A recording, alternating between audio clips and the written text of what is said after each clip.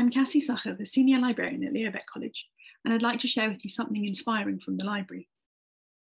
Grassroots social justice movements have not only grabbed headlines in recent years, but are starting to have a real impact on society. Extinction Rebellion, Black Lives Matter, and the Me Too movement have harnessed social media and galvanised people of all ages to effect change and ensure everyone has a voice. Many institutions are reviewing their policies and practices to ensure they are genuinely and actively inclusive and non-discriminatory, not least of all within the Jewish community. For example, in Britain, the Board of Deputies Commission on Racial Inclusivity in the Jewish Community. Nowhere is the diversity of voice and view more important than in education. Who teaches us, who they quote, the sources they bring, can inspire change or confirm casual prejudice and privilege. Institutions around the world are reviewing their curricula, and libraries are diversifying their holdings.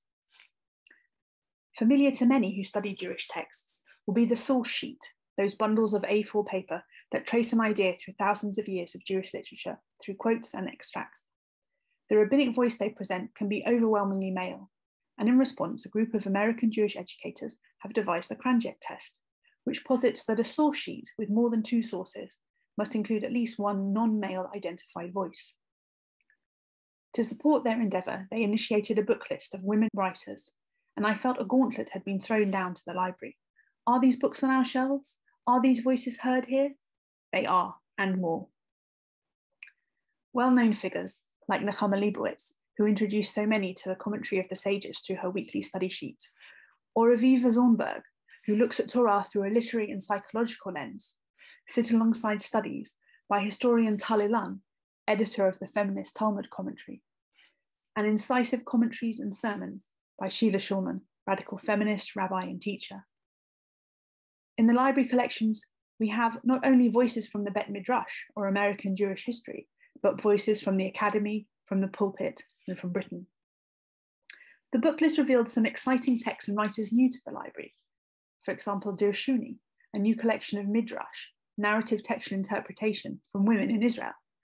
Rabbi Jill Hammer's new translation of the mystical text Sefer Yetzirah, the Book of Creation, and Pirkei Imaot, a collection of new interpretations and additions to the rabbinic text Ethics of the Fathers.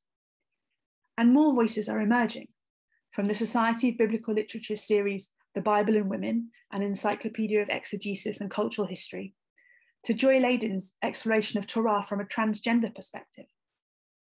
I am hopeful it will get easier and easier to meet the Kranjec test and ensure the rich voices from every part of Jewish tradition continue to be heard, celebrated, and debated in the Leobeck College Library.